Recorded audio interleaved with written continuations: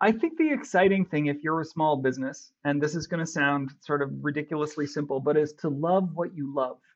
So rather than finding someone and trying to make them love you and trying to know enough about them to make them love you, tell the story of what you love and let the machine find them. And maybe they're hard to find and maybe they're easy to find, but be who you are. I think the bar for the storytelling about what you love is high, so you can't imitate somebody else and expect to make it. But the technology to make things from nothing is incredible. And so where does that take you, and what does that let you make, and what story does that let you tell? Our deepest fear is that we are powerful beyond measure. I will live every day as if there were a microphone tucked under my tongue. It's great to get in the game, but don't get in the game till you understand the rules, till you're an insider. Your life changes when you begin having a different conversation in your head. What we need to do in radically deep problems is propose radically visionary solutions. Because the people who are crazy enough to think they can change the world are the ones who do. Greetings, everyone. My name is Julie Masters, and you are listening to another episode of Inside Influence, in which I delve into the minds of some of the world's most fascinating influencers or experts in influence to get to the bottom of what it really takes to own your voice and then amplify it to drive an industry, a conversation, a movement, or a nation. Here's today's question. What's the future of storytelling? Now, before you try and answer that question, I want you to consider a few facts. Fact number one, AI software can now generate video content on demand. And in 1 year's time, you will be able to generate an entire movie based on just a few simple lines of text. Fact two, short story platforms, TikTok, Snapchat, Instagram, have now hit a staggering 30 billion views a day. That's 30 billion views of short stories. At the same time, in 2021, the streamers, Netflix, Amazon, Stan, the ones that are responsible for long-form stories, released more than 1,800 original series. Now, that is a staggering 90% increase since just 2017. So what on earth, you may ask, what does any of that have to do with the future of story? Today, once again, to help me answer that question and many more, is Global Director of Creative Works at Google, the brilliant Ben Jones. Now, for those of you who don't know Ben yet, you are in for a feast. Ben Jones is Creative Director at Google and also head of Unskippable Labs. Unskippable Labs are a team within Google designated with the huge task of studying the 1 billion hours of video that are viewed on YouTube every single day. Their mission? Very simple. To work out exactly what makes us press or not press the skip button. You know, the skip button at the bottom right-hand corner of the screen when you watch a video on YouTube? Their job is to decode in real time the stories that attract and hold our attention. Therefore, the stories where we do not press skip. Looking at the 122 million visitors every single day, huge amounts of data. So essentially, all they look at is what makes a story unskippable. This is Ben's fourth time on the podcast, however, and I probably do say this every time, this is by far my favorite conversation. This feels like accumulation of all of Ben's predictions about the future of storytelling since we first met 4 years ago. Each one coming rapidly and simultaneously to life. You know, in some ways, probably far too rapidly.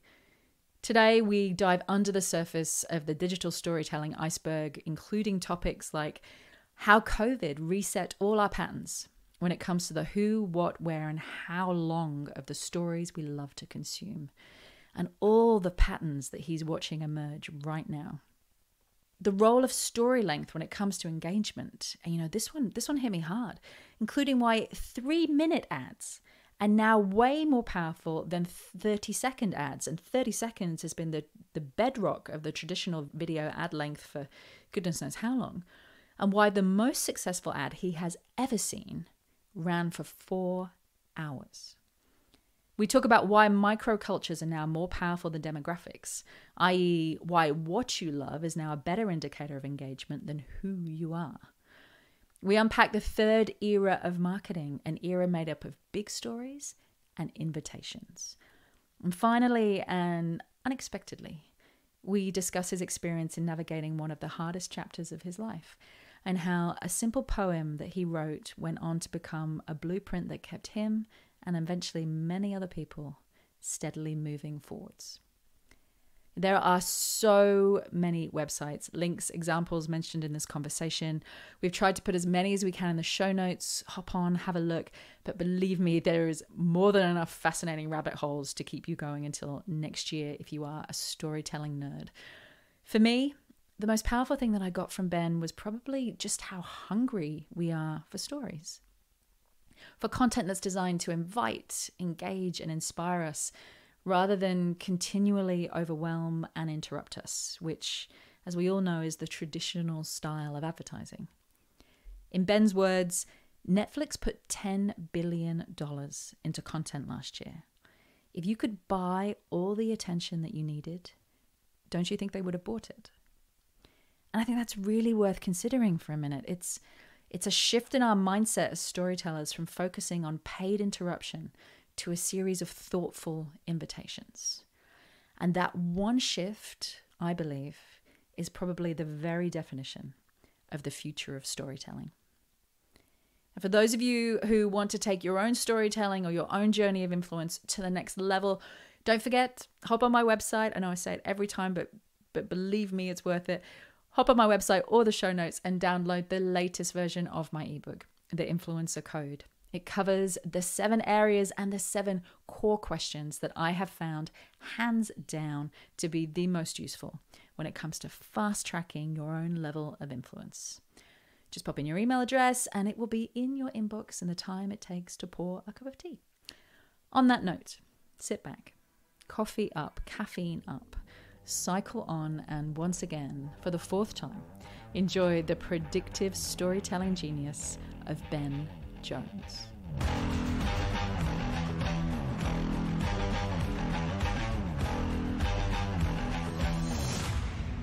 Welcome back to the podcast, Ben Jones. This is 4th time we just discovered.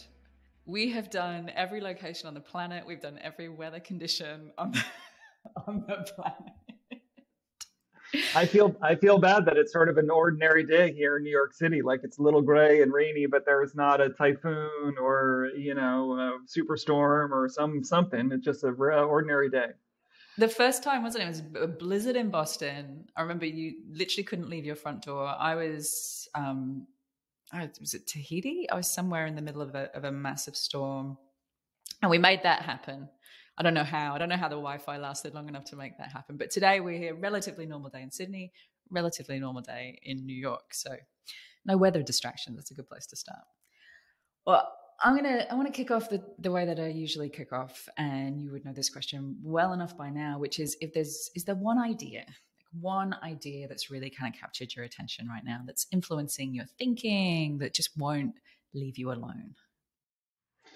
So I, like most of the rest of the world, I think it is very interested in the world of generative AI and what it means. And the particular piece of it for me is what happens when the gap between imagination and expression shrinks to nothing.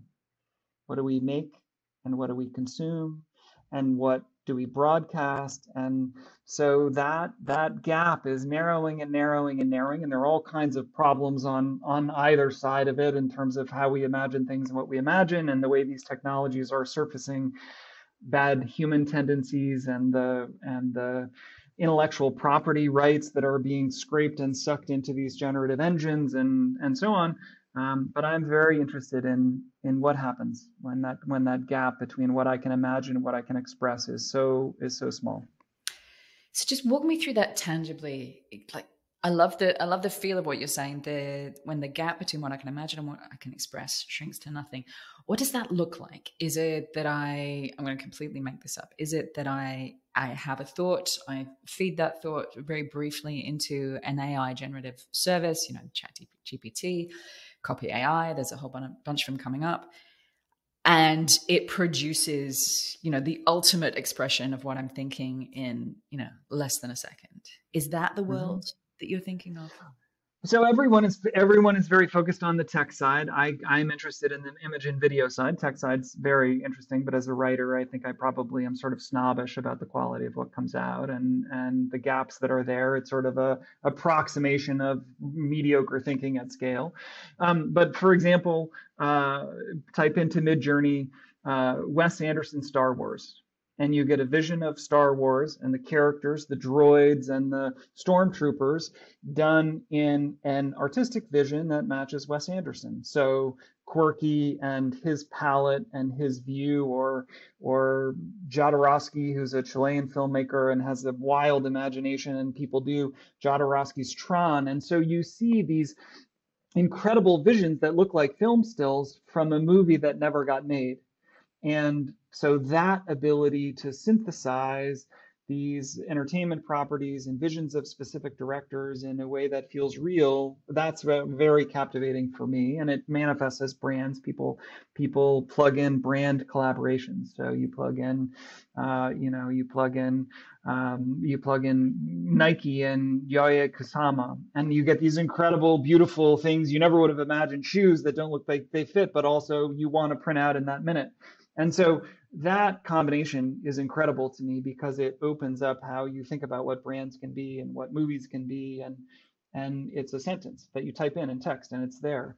But the interesting piece of that is, you type in Wes Anderson Star Wars is amazing, but it isn't generating a new thing. It's generating a Wes Anderson's vision of Star Wars, both of which things exist. And in the synthesis, there's something magical and it feels new. But it doesn't give you a new Wes Anderson, and it doesn't give you a new Star Wars. And so how are you using these tools that then can immediately let you see all of these worlds and create them and generate them? I saw another example, and it was 1970s Polaroids of Marvel superheroes. And so it's Aquaman, but he's at a dive bar and he's got a handlebar mustache and a tight bowling shirt. I mean, and they're incredible. And it just you just look like you found it. It's people publish them. You just Midjourney is one, and DALL-E is one, and Google has their own versions of them. But again, you type in the words and out comes this vision, and you can imitate camera styles and artist styles and genres and decades and so on. And so you can type in any subject and you can put them in any world at any time, manifest in any way, shot through a certain camera or Polaroid slideshow or black and white. And so is the kind of the natural flow on of that? I'm just trying to imagine it, 5 years from now that we can take our favorite movie and go, you know what? I love this movie, but I'm really loving this particular director right now. Let me combine those two things together. I want this movie, my personal experience of this movie, to be through this lens, this particular lens. That is not 5 years away. That may be a year and a half away. And so now imagine, I love Casablanca, but I want it as a space opera. And, I want to have it directed by Iñárritu, and I want to have it starring, X and Y. I want to have it starring Cate Blanchett because I love her, and I want, let's say a young Patrick Stewart, and recast, reset, and then you watch it and you're like, yes, I like this, but more car chases, and whatever. And the pieces of those worlds can combine again in whatever ways we can imagine with great rapidity. So it started with images, and the images have gotten better and better and better. So now you can generate photorealistic images. You're starting to be able to do video. So I can type in and a new video will get generated, and they're weird and they don't really work and they're short. It takes a lot of processing power. But the acceleration rate of those pieces is phenomenal. And so the first thing that we're doing with them is we're trying to do things that we would have done before, just faster, right? Better. And so I could have a storyboard artist who could generate Wes Anderson Star Wars for me, and it would take, a couple of days and be pretty good, and maybe I'd end up in the same kind of space. But the fact that I can do it in 8 seconds means that I can generate 30 or 40 or 50 of those, and I'm not using a storyboard artist. And so again, I'm still doing a thing I did before, just faster and faster. What's interesting for me is what things are we making that we're not seeing, and what things are we not imagining. The example was shared with me, which I think is a very good one, is email. Like when we first started using email, we would type in, "Dear Julie, comma, the weather is, sincerely, cheers, Ben." We were imitating a letter form that existed before, and now email is this much more fluid notification conversational system that doesn't resemble a physical letter. It has lost that form and it's become something new. What happens when this becomes something new? Then what will it be, and what will we use it for? So many questions I have here around creative boundaries. Your Wes Anderson, for example. Do you want your style to become an algorithm that you no longer have any kind of say or control over, that becomes a filter over other people's experiences, that's associated with your name? But that aside for a second, what do you see? Because that feels like a can of worms, right? But what do you see? As you said, what do you see this becoming? What do you see the practical, tangible experience of this as it will be in our lifetime, a year from now, 2 years from now? I think the interesting thing that we've seen over the last 18 months is an unbelievable hunger for stories that goes deeper and farther and has more strange forms than we ever imagined. If you look at the world of streaming and CTV and long form, like this entire world of entertainment has exploded. The entire global TV and show industry has essentially doubled in size since 2017. Doubled in size. Like all the movie studios doubled again in terms of their volume of since output. 2017. Yeah. Since 2017 at plus 90%. Wow. 90% additional stories created in, what is that? Let me add up the years, 6 years. Yeah. So shows, movies, et cetera, that volume has gone up 90% in the last 5-6 years. So that whole world exploded.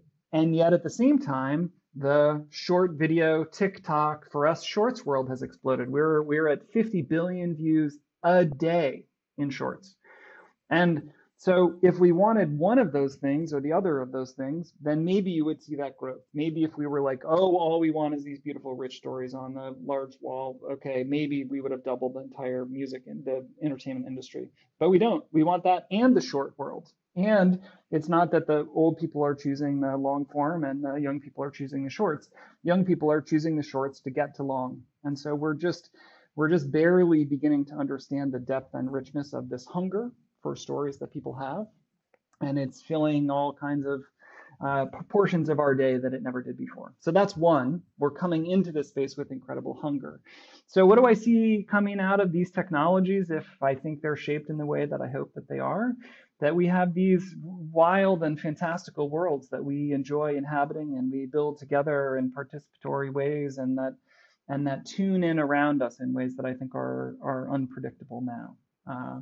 And I'll give you one example. I think maybe 2 years ago or 3 years ago, we had this idea that, I have a sort of fixed identity. I'm who I am. And so if I have a world that tunes in around me, that world is relatively stable, right? That it's me and my friends, and my social graph is sort of the rock center, and we have a world that forms around us.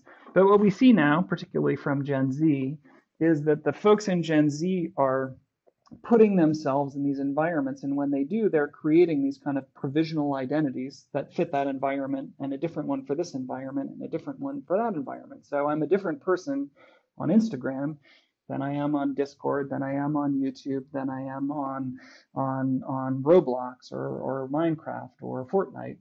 And they're very comfortable having 5 or 6 different identities that are distinct, and changing those identities, or having 2 or 3 that show up in different sorts of ways. And so they sort of inhabit that identity and come out, and they expect that world to tune into that version of their identity. They don't want the world consistently to be who they are. They want to be one person here, a different person there. And so there are all of these sort of provisional communities, and they're coming together, these tribes that sort of grow up and disappear and grow up and disappear, and people join them and leave them. Again, so imagine the hunger, and then imagine this range of identities that are provisional and the expectations for relevance. The only way that those things are going to work is with these incredible generative tools that are going to build worlds around provisional identities at the rate and with the complexity and with the relevance that people are interested in. It actually brings me to one of the questions that I wanted to ask you, which was the rise of kind of exactly what you're talking about, almost like microcultures, small tribal subcultures, where you had this amazing line, which was, it used to be that we loved what our friends loved. Now we are friends with people who love what we love. And, if you think about one of the incredible advances that have happened over the past kind of 5 to 10 years is that suddenly we can target. We have this, used to be mass broadcast on TV, one message fits all. Now we have this increasingly sophisticated ability to target our messaging. But until now, it's kind of been almost by demographic, women who earn between this and this, who potentially live in this town, who have 2 children. And that in itself is a fantastical change from one size fits all. But now we have this whole other iteration that you were talking about, which is the ability to be able to target and build worlds around subcultures, which is, for people who love this particular thing in this particular way and who behave this particular way around that topic. How do the stories we tell shift between those kind of subcultures? Yeah, I mean, the interesting piece of that is to imagine that they are potentially unstable. So again, you start with demographic, now go a layer deeper, and you say, well, here's a person and they are, deeply interested in music, or they are a beauty maven, or they are, they love this particular kind of artwork, and we're like, oh, now we have a layer of identity that goes deeper, and so we can build stories around that, right? When we look at folks on YouTube, the average person is engaging in 14 or 15 different categories of content. So they aren't a music or a movie or a beauty or a et cetera, et cetera. They are a music and a beauty and a movie, and they're into industrial ASMR from East Germany, and they're interested in this crazy musical subgenre. And so again, the weirdness of the depth of our hunger for different types of content is remarkable. I had a fascinating conversation today with a CMO, and she said, so I got these rock polishing videos in my feed. Why would I? Who targeted me? I've never searched on a rock polishing video. I've never expressed any interest, and it came up in my feed, and I watched it, and now I get all these rock polishing videos. And so we had a brainstorm, like, okay, let's reverse engineer the algorithm. You never looked at rock polishing, but why might that have surfaced in clusters of people who overlap with you in some ways? Well, number one, I think that you're interested in aesthetics. So, okay, aesthetics. And you may be interested in process. And so the idea of rock polishing is a process of getting to beautiful outcomes. And you may be interested in sort of industrial ASMR, like those kind of videos are very soothing. And so from a set of signals that you didn't express, that you have sort of a glancing relationship to as an aggregate picture of a thing that you didn't know, that is interesting to you. And so you get a rock polishing video and you responded to it. And so you can see that, like, oh, we went from a demographic and things roughly aligned to a demographic and we hope you fit, to a single interest that you have that we are hammering you on, even though you have all these other interests and they're not taken into account, to this, like, is there a level up from that where you're a little of this and a little of that and a little of this? So let me surface something to you. Maybe that is unexpected. Maybe that you didn't ask for and you don't know, but it introduces you to a set of people who aren't your friends. They aren't things that your friends like, but you should be friends with them because they have the same interest in aesthetics and process and a soothing making of beauty. I would just pull back on that for a second. For those who don't have the budgets, let's just say that we're the massive organizations listening, big budgets, to go to that level of depth and sophistication and detail orientation when it comes to building out mass campaigns.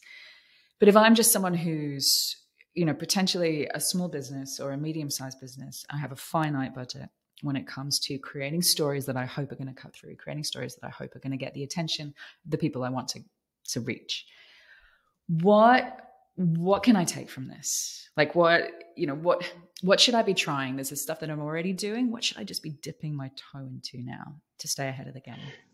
I think the exciting thing, if you're a small business, and this is going to sound sort of ridiculously simple, but is to love what you love. So rather than finding someone and trying to make them love you and trying to know enough about them to make them love you, to love that thing that you love and let it find people who are going to love it. And if you, again, as you know from our conversations, like we look at thousands of ads, thousands of top performing ads, and the mix of ads that show up at a global level that are top performing are all over the place. It's not all LVMH and not all Nestle and not all Nike. In fact, it's not even a majority of that. It's one of those, and a small business and a weird individual creator who just has this dazzling style. And so, love what you love and let the machine find who you need to reach. Because now the way that these tools work is you set the price that you want to pay and you set the outcome that you want. So I want to reach, I want to get people to download my app and I want to pay $1 for it. I don't care who they are. If it costs me $1 and they download, my business works. And so tell the story of what you love and let the machine find them. And maybe they're hard to find and maybe they're easy to find, but be who you are in a way that in this sort of, very Catholic in the broadest sense world, there's a lot of space. There's a lot of space. I think the bar for the storytelling about what you love is high, so you can't imitate somebody else and expect to make it. But that's why I think that gap between imagination and expression shrinking is so interesting, because you don't need a big budget and you don't need a film crew and you don't need, you can make incredibly beautiful things by typing in, you don't even need Photoshop. I mean, at this stage, again, rights issues aside, ethics issues aside, those are big asides. But the technology to make things from nothing is incredible. And so where does that take you and what does that let you make and what story does that let you tell? Do you have a couple of examples there for anyone who wants to look into kind of what's possible? Who's doing it well? Are there any kind of indie creators out there we would never have heard of that we can just go in and kind of sink ourselves into to understand who's just doing this incredibly well? Well, the first place that you should look is these communities. So go on to Discord, which is, for those who don't know, a service that people use to chat. They use it during games and so on, and it's a very vibrant community. And search on Midjourney and just see what people on Discord are making with Midjourney. Amazing, but will blow your mind. So one. Two, I think that there are a bunch of companies who are advancing these tools very quickly, ChatGPT being, I think, very, very well recognized, and the Bing ChatGPT stuff's very interesting. If you haven't played with it, recommend that you do. There's a company here in New York, very small, super talented, called Runway, so Runway ML, and they are making just dazzling tools, really fun, interesting tools. They have a tool where you can take a piece of artwork and it will generate around it the world. So it'll take the style and the cues in the scene and it will show you, you take the girl in the pearl earring and it'll put the girl in the pearl earring in a room, in a house, on a street, in a village, and it just builds that world, and it builds it coherently off of the palette that's there and the characters that's there, and it unites them. Or you can do the same thing with two paintings. So pick Starry Night and Edvard Munch's The Scream. How are these two worlds unified? And it will blend them so that the landscape and palettes come together and they sit as one item. So Runway ML. So super interesting stuff. I want to tap into something you said kind of a couple of minutes ago, which was production quality. Production quality matters less. And I know you and I have talked about this, I think, every single time that we've caught up, because it's mattering less and less and less as time goes on. That you don't need the budgets, and it doesn't need to be, yes, you can make it beautiful, and there are tools now to make things beautiful, as we're discussing, but it doesn't need to be beautiful. It doesn't need to be highly produced. It doesn't even need to be, word perfect. What are you noticing in terms of the kind of videos that are getting cut through right now on YouTube? Is it away from that high production quality and further towards the kind of nitty gritty behind the scenes? Here's me and my iPhone. Yeah. So some contradictory cross currents here. Number one, here's me on my iPhone. Apple has done a series of 20-minute, half-hour videos in with amazing directors in China and India, so a Bollywood version and a sort of almost Chinese fable. They're spectacularly beautiful. They are as beautiful as any film, and they're shot on an iPhone. And so shot on iPhone, find these movies that Apple has done. So let's just take the, iPhone equals lower quality out for a second, chapter 1. Chapter 2, the fastest growing screen for us is the large screen in your living room, CTV. And the expectations of what shows up on that screen is that it is higher production quality. So you can make a thing and you can get incredible mobile reach and engagement, and that can be lower quality or it can be higher quality. But if you show up on the big screen, which now if you put it in sort of one of these engines of ours, it'll go both places and it'll find where it gets its reception. And if you're building a library of assets, which is again how these products are starting to work, it'll pull the landscape version that's high quality to the CTV screen, and it'll pull the vertical shorts version to the short screen. And so rather than making an ad and hoping it goes the places, you're making a set of 5 or 10 or 15 ads in the library, and you're letting this machine say which ad's going to do better where and what does it look like. And so you think like, oh my God, what a headache. It's a huge problem for these people who have to make these ads, until you think, except I'm coming up to a time where I can just type in a sentence or 2 sentences and it'll start to generate an ad for me. And I can pick the quality level and I can pick the orientation and feed these systems. So we're seeing that it's not rough and gritty. It is actually both high and low quality, and it varies by screen, and we expect those screens to map where we are. And the last piece I'll say here is we just did a specific piece of research, as yet unreleased, so a sneak preview for your audience, that the Gen Z audiences actually do enjoy high production value. So TikTok is exploding, but they like ads that look beautiful, and they are looking for products in a way that is not aspirational but accessible. So maybe in the 80s where we wanted, BMWs and flashy suits and greed is good. Now the Gen Z folks want a thing that can fit in their lives, that they can afford now, but it looks beautiful. It looks nice. They want a higher production value, so they're not make TikToks, not ads. They appreciate that you took the time to take a thing that fits in their life and make it beautiful. And so they want a little gift. That's what they want ads to be, a little gift. Which is a totally different mind frame, right? Than the previous mind frame of an ad. In my language, from an interruption model, which is, I'm just going to see if I can interrupt you, which is a very old school traditional model of advertising. If I can interrupt you enough times, eventually you'll buy. To a contribution model, which is, as you beautifully put it, like a little gift. Here's a little something for you, just to pique your interest, just something that you might enjoy or find beautiful or find interesting. It's a very different headspace to come at it from. Let me give you an example of an ad we launched a couple of weeks ago. We launched an ad for the new Nissan Ariya, which is their new EV. And we created a 4-hour ad for the Nissan. No, I'm going to just stop you. 4 hours. A 4-hour 4 hours. So 4 twice hours. The length of your average movie. Correct. And so what would you imagine that we would put in a 4-hour ad? And before you answer, I will tell you, in the last 2.5 weeks, it has more than 3 million views and literally thousands of incredibly enthusiastic comments. People are like, this is the best ad I've ever seen. The marketing team deserves a raise. I never would have thought I'd bought a Nissan, and now it's on my list. I'm going to go test drive an Ariya. Like, literally explicitly calling out that they love it, and they love it as an ad, and they believe it should be the future of advertising. So what is in that ad?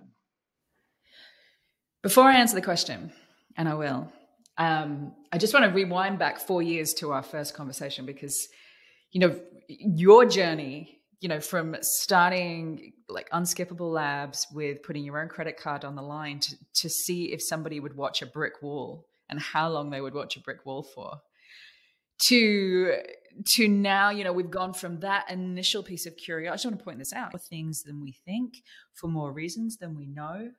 And there are more ways to reach human beings than we can imagine, to where this conversation that we're having now, which is you've just made a 4-hour long ad. So I just want to highlight that for a second. That's an incredible leap and a proving of your hypothesis. But, coming back, all right, let me answer the question. What would I imagine?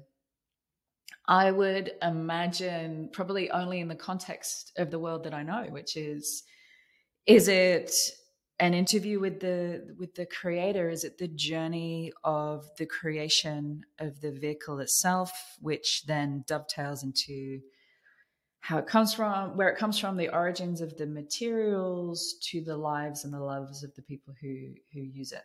There you go. Anywhere close? Amazing. I would love to make that ad. It is not.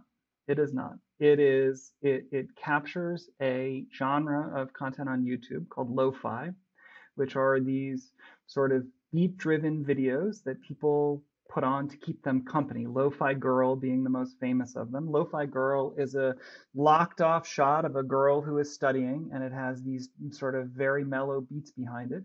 And people turn it on to help them concentrate and to have company while they study. So they use it to study, and it's a sort of background noise.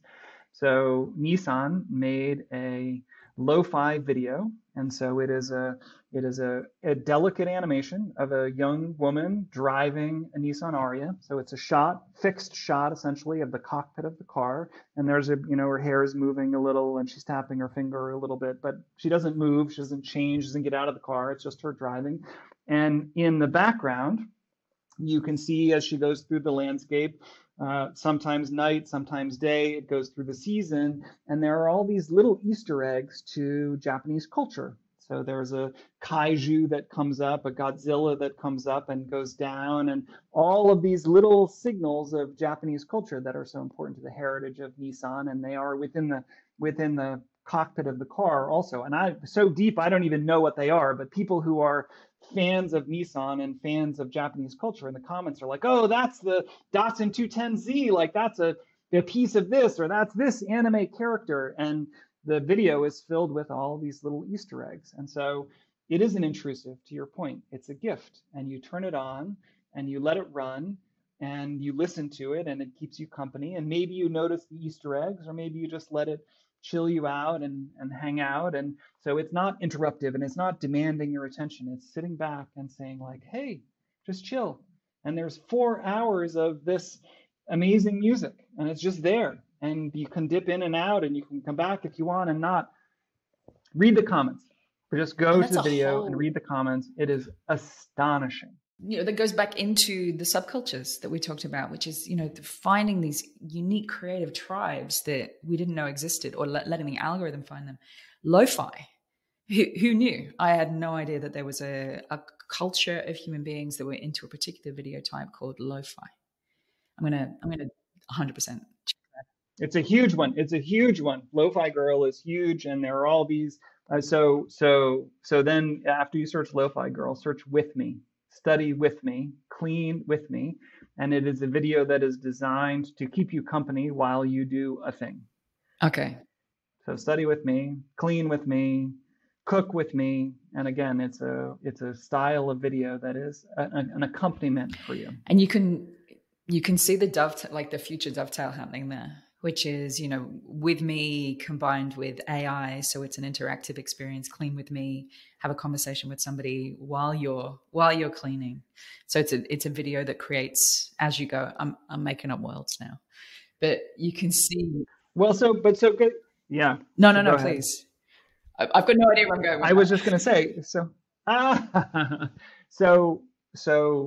if the Nissan ad is 4 hours long and is incredibly successful and positive, you can put a generative engine on that and make it infinite. Take the beats, shape the beats, have them go so that every time I tune in, it's in this range of beautiful, cool, tonally right, et cetera, but it's always changing. It's never the same. And all the little Easter eggs, well, if I can look up all of these Easter eggs of Japanese culture, then a machine can look them up and say, well, we have a kaiju, and let's put cherry blossoms in, and let's make a heritage to kabuki theater in the style of this and the palette of this, and we can tune into ambient data signals in the background. And so let's have it match real time the weather that's in where the Nissan headquarters are, or maybe the weather where you are. So if it's raining in the Nissan Ariya world. And so there's there's a mirroring and there's a resonance of your world that is in this world. And so I'm in New York and it's a gray, cold day, and there's a gray, cold day that I'm watching in the Aria Infinite ad, and I tune in and it keeps me company, and I feel like it can see my world and I can see it, and it's not trying to cut through. It's not trying to break into my world. It's welcoming me. Goes back to the invitation versus interruption, the shift in mindset from interruption to invitation. I want to just drill down in the length there, because there was something that I heard you say in one of the videos that you sent me prior to getting together today.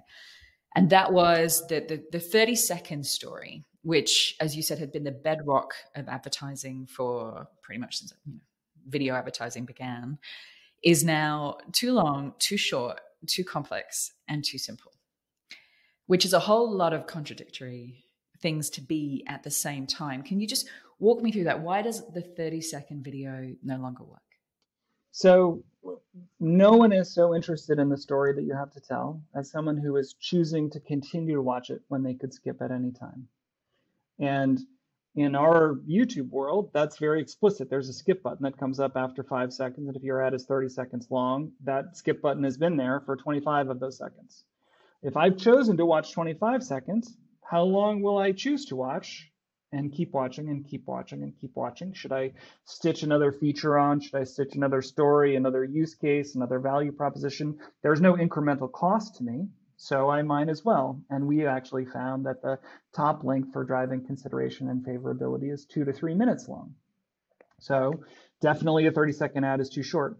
On the other hand, the experience of being forced to watch a 30-second ad is so unpleasant that we had to get rid of it on our platform, because the users hated it so much that it drove them off the platform, drove their phones back into their pockets. And they were so hostile to an experience that was out of their control for 30 whole seconds that it's too long. So too long, too short. In some ways, it is too simple in that it doesn't allow for this. It's too complex in that it doesn't allow for modular rebuilding, like the narrative in a 30-second story. You can't swap out this and that and this and that and personalize it, make it about Sydney or make it about the suburbs when it's about the city, and so on and so forth. So it is too complex to personalize, but the amount of information we need to convince us to change our heart or mind doesn't fit in 60 seconds, so it's too simple. And so this thing that we've built the business on, and there are amazing 30-second ads, don't get me wrong, and I love them, they're incredible. But if you look from a human behavior out, if we're forced to watch, we would prefer 6 seconds. So how do you do 6-second storytelling well? And maybe you do 2 or 3 or 4 iterations of 6 seconds instead of 1. But if we are interested, then 2 to 3 minutes is going to be much more effective than 30 seconds. And so we want shorter and longer, because we want what we want. The theme of our presentation last year is the world is made of what you love. We want a world filled with what we love. And we love stories that we're interested in. And we hate stories that we're not.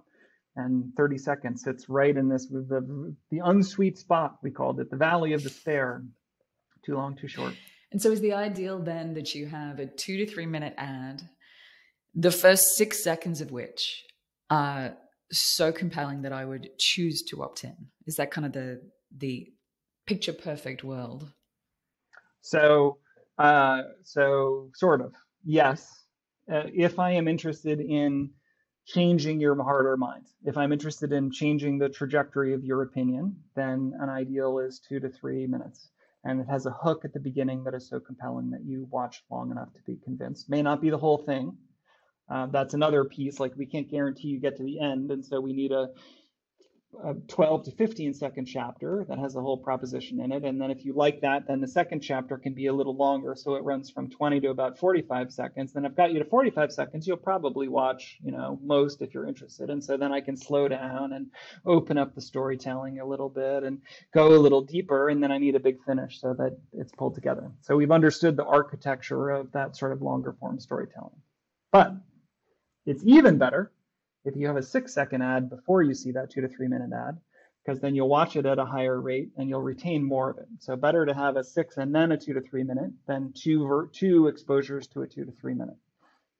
And then you get a layer down into marketing objectives. And so if I want top of mind awareness, It would be better to have a lot of 6s and 15s and not a 2 to 3 minute. And again, if I'm that mid funnel consideration favorability, I want a long form. And bottom of the funnel, I actually don't want to be convinced from scratch. I want confirmation and action. So the ads at the bottom of the funnel tend to get shorter again, more like 45 seconds or 30, 35, 40 seconds. I've heard you mention before a third era, that we're entering this kind of third era, and third era of storytelling, third era of video advertising. And in this third era, and this is my language, it's the era of big stories and invitations. That was kind of how it went in for me. And I'm going to give you what I got from it, and you can then pull that apart and say, that's not at all what I meant. Please do.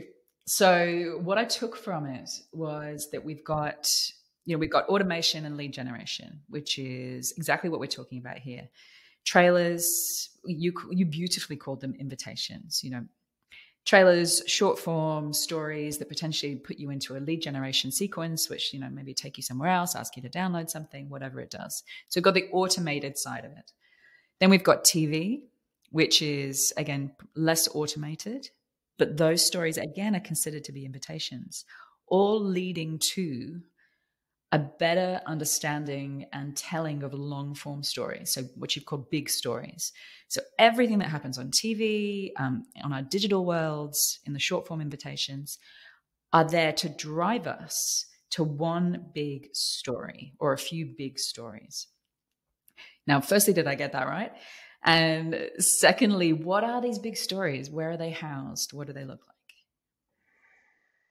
So yes, you did a good job. It very much looks like that. I think that we have designed all these forms and formats, and every single one of them has their own justification. So I can tell you with third-party validated research why a 6-second ad is powerful and a 2-minute ad is powerful, and 800 different variations of display formats.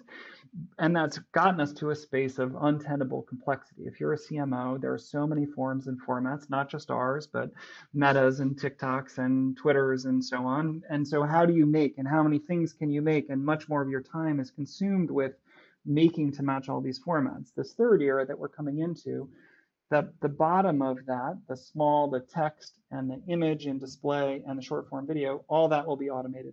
You won't need to think about, is it this format or that format? It isn't now, but it soon will be good enough that you're just uploading a set of lines, uploading a set of images, and that library will self-optimize around audiences of interest at prices that make sense and according to signals that make sense.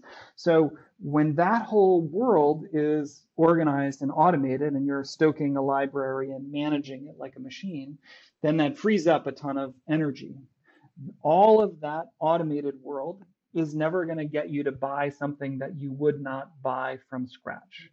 In order to change your heart and mind, we need a big story, a long form story, which is going to require human storytelling. It won't be automated. And those are these beautiful long form stories like movie trailers.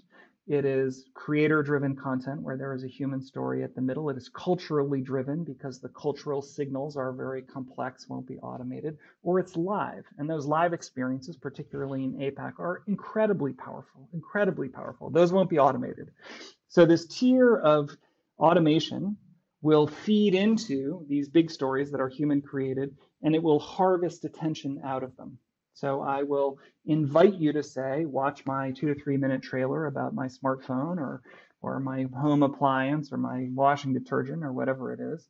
And then when you get that big story and it tells a transformative, emotional human story that changes your heart and mind, and we'll be able to see that you watched it and maybe understand when you're going to go shopping or when you're in market for this purchase. And this, again, automated chain is going to surface up around you, choreograph around you the demand fulfillment. And it's going to say, how about this? How about the phone? You saw it, you liked it. Here's another feature, another feature, another feature. Here's a price, here's the discount, until it has you pulled through in whatever way is going to be powerful for you to purchase.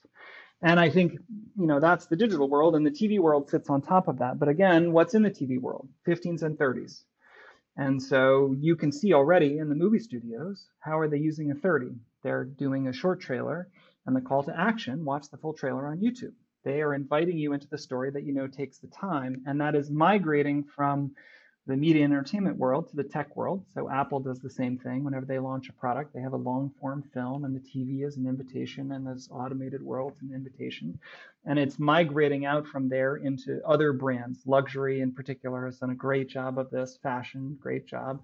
And it was accelerated by COVID because we couldn't do fashion shows.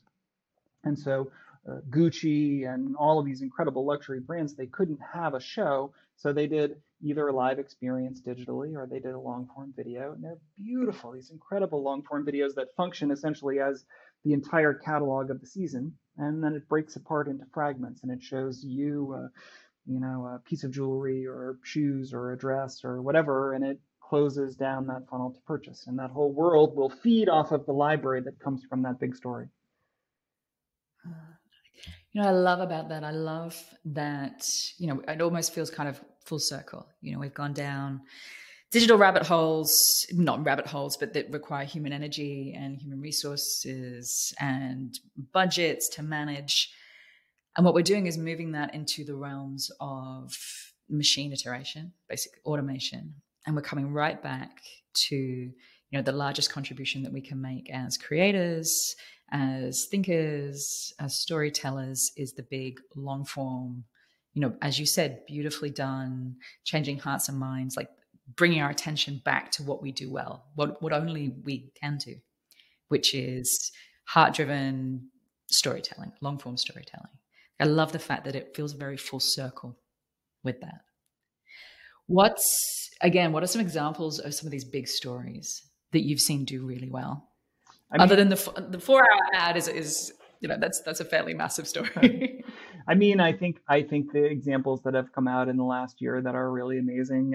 Apple, I have to give credit to. If you have seen, they have a series of B2B ads. So their B2B ad is 8 minutes and 50 seconds long, and it's a story of these set of employees, and they want to start their own business. And there are two versions, and it's as well cast as a feature film, and the action is great, and it's hilarious and amazing, and it's beautifully shot, and it's the story of them trying to make this product. And oh, by the way, they're using all of the elements of Apple's B2B business suite. And if you watch the movie, you'll get retargeted with a security feature and a collaboration feature and a mobility feature, and all of that is baked into the story in a way that is very seamless, but also then they can harvest off of by retargeting in ways that draw you closer to the idea of Apple providing B2B. So amazing for them. Coach similarly has done amazing stuff. Puma has done amazing stuff. Puma did a series of nostalgic films that were featuring Clyde Walt Frazier, and which is one of their iconic shoes. And you'd think like, oh, nostalgia must be for old people, but it actually worked incredibly well for young people. And they didn't have the association with him as a basketball player, which would have been in the 70s. But they just love the style and they love the story. And it's very interesting. Nostalgia is a super interesting topic right now because it showed up all over advertising. If you saw, for example, the Super Bowl ads, every other ad was nostalgia. And you're like, why are all these ads nostalgia? Well, the thing we need to realize is we're living in a cultural moment where all of culture is available to us. And so it used to be like nostalgia was a thing that I saw that disappeared. And when I see it again, I'm reminded of my youth. But culture is continuous for a generation where all of culture is available on YouTube. And so if I see an ad for Walt Frazier, I can go on YouTube and watch highlights of him playing today and his style and him showing up at nightclubs. And it's all there for me. It's not lost. And so if I'm a young person, like all that style is available to me and all that taste, and it isn't captive and hidden in a specific era that needs to be evoked. So this idea of nostalgia is now, and it's continuous. One of the things that I think is just fascinating in this idea that this cultural moment is unique is the bands that have hit 1 billion views on YouTube. So that's a sort of marker of if a music video hits 1 billion views, that there's a certain cultural reach there, right? We can say, okay, makes sense. And if you look at the top artists who have multiple billion view videos, they all make sense. J Balvin and the Latin pop folks are huge. Justin Bieber, huge. Nicki Minaj, huge. Okay, go down a layer. K-pop, huge. Katy Perry, okay. Usual suspects are there. But then the Cranberries Zombie is a billion view video. And Cyndi Lauper has a billion view video. And Coolio Gangster's Paradise has a billion views. And you're like, okay, but wait a second, he died. And so then it came back on the air and it's there. And so that surges back into the popular imagination in a scaled way that is new. And the latest billion view video I'm happy to share is a little known band with a hot new sound, The Police, Every Breath You Take, just hit a billion views on YouTube. And is that linked to, I mean, it wasn't that long ago that Kate Bush went to #1 again due to Stranger Things out of Netflix. And a whole new generation discovered that song. It went back to #1 again. Is the resurgence linked to popular culture in some way, as in suddenly it's on a soundtrack that's current, or is it literally just something that moves back through the ether and gains momentum as it goes? Certainly Kate Bush is that. Kate Bush appears in Stranger Things and it sets fire. Her career takes off in an amazing and transformative way. Fantastic. God love her. Couldn't wish her more success. But also, these sort of smoldering ground fires of it's been around forever. Every Breath You Take did not resurface in a movie, did not resurface in an ad. It just built back up, and these ephemeral communities, enough of them knit together, and it got surfaced, and it got to 1 billion views. So both of those things are happening. I want to change tone, just change gear for a little bit before we finish up today. And you very kindly sent me a lot of links before our conversations, and that is the part I look forward to the most before you and I chat, because I send you an email. I'm like, what's new? Tell me about the experiments that you're running. Tell me about what you're doing. And I love seeing what comes back. Like sometimes it's these incredible videos. Sometimes it's a PowerPoint presentation that you've done. And this time what came back was kind of the quality of what I would have expected. But then at the bottom of the email, there was a line and it said, this is more personal than usual. But I wrote this article for Medium and it's had incredible feedback. And it must have been about 4:30 in the afternoon, which usually I have to go and pick up the kids. And I clicked on it and I expected to kind of just scan it, have a quick look, and it completely stopped me in my tracks. And I must have read it 5 times, I think. And it was just the most beautifully written, heartfelt, powerful piece of writing. And to give everybody that's listening before I continue talking an idea, it was called If Not Joy, Then Joy's Direction.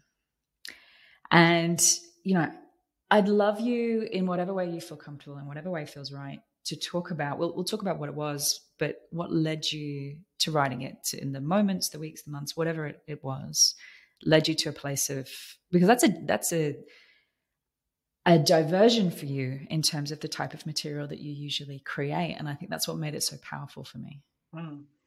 So I was at a point in my life where I got laid off twice in a row.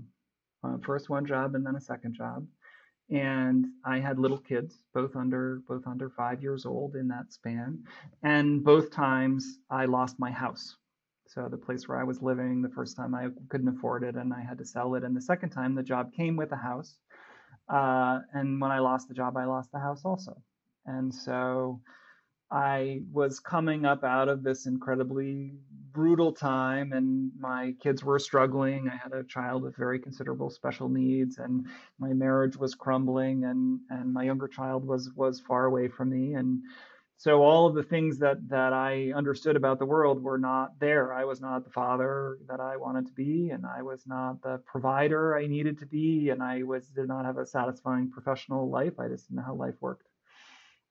And so I wrote this 4-line poem, and it was a way for me of diagnosing what I could do that day. And so it starts at the most positive level. If not joy, then joy's direction. If I'm not happy today, what can I do that moves me in the direction of happiness? So what environments can I put myself into? What can I seek out? Can I buy a book that maybe at some future point I might enjoy? Can I go be with people, my friends, even though I'm going to show up and be cranky or depressed, but, closer. So that's the best. That's the top. And then the next layer down is not, if not strength, then the conditions for strength. So if I don't have the ability to pursue joy's direction, then at least feed the beast, at least eat good food, get sleep, don't drink too much, don't do these bad things that are going to further deplete you. And so that at some point, the human animal that is me is going to be able to move back in the direction of joy. So that's the next layer. That's the next layer down. And like, can you take care of yourself? Take care of yourself as best you can. And sometimes that's positive, you know, at this period of time. Like sometimes it was 6 o'clock at night, and I was like, just crawl into bed. That's all you can do for today, and at least the sleep is not a negative. And sometimes it's a, you know, don't drink. Like, don't drink. Don't have another drink. Just, yeah, that's enough. Stop now. Go to bed, and you know, hopefully the day will pick up. The third layer down, if stasis movement. So if you're paralyzed, just change the energy, just move in a different direction.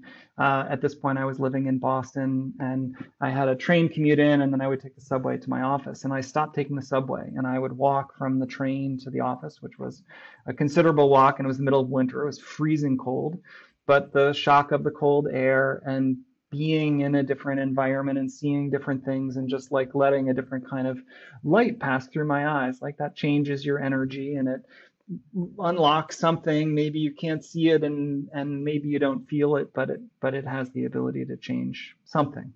So that was the third layer down. And the last layer is paralysis, forgiveness. If you can't do any of those things, and there were definitely days when none of those things were possible, find some way to forgive yourself. Find some way to say, like, did the best you could, and maybe not today, but tomorrow. And so I would wake up every morning and I would just check in. I'm like, where am I today? Joy's direction? Great. Like, let's do that. Okay, I can't do that. Maybe I can make some healthy choices. Maybe not. And it just let me see how bad was and what was going to be possible, and set a kind of expectation. And then, you know, over a course of weeks and months, fewer days at the bottom, more days at the top. Then some days you start to not check in. You don't need to check in. Like, you've got enough ground under you, and it sort of faded, but I had it written down. And over the years, I mean, I wrote it a bunch of years ago, I would have friends who were in, you know, hard situations, and I could see them over time, and I would say, hey, I wrote this, you know, here's a thing, if it's helpful. And it helped a bunch of people. And so 2 weeks ago, we had huge layoffs here, and then my team was hit very hard. A team I built from nothing. I mean, this whole shoot the ads on your credit card. You know, I built a global team, and amazing, super talented people. And a bunch of them very abruptly lost their jobs. And I knew what that felt like. And I knew what it was like to stare out the window with little kids and think, like, what am I going to do next? Like, how does this picture work? And it was a Sunday after the Friday layoff, and I was feeling helpless. I'd lost my team and hadn't been able to defend them. And I was like, what can I do? And so I pulled it out and wrote it up and sent it out, and the response has been amazing. I mean, just incredible. People on my team and people in the Google layoff for sure, but friends of mine from college sending it to friends of theirs, and notes from strangers. I mean, it's been the thousands of people. It's been really amazing, really amazing. I mean, for you to put that out there, like a window into your experience, and almost like a blueprint that you used that was helpful for you, is leadership. You know, it's leadership at the highest level, to share something of myself that can help you shed some light on where you're going. I wanted to just pick up on the forgiveness line, because I read that line, that final part, and you know, I'm not going to say we've all been there. I hope we haven't all been there. I hope there are many people that have not been there, but you never go there. I hope you never go there. But you know, I certainly have, and have visited that place probably multiple times, at least 2 times that I can, you know, very tangibly remember. And that line, if paralysis, forgiveness. And I just, the question that came into my head really strongly when I read that was, what does that sound like?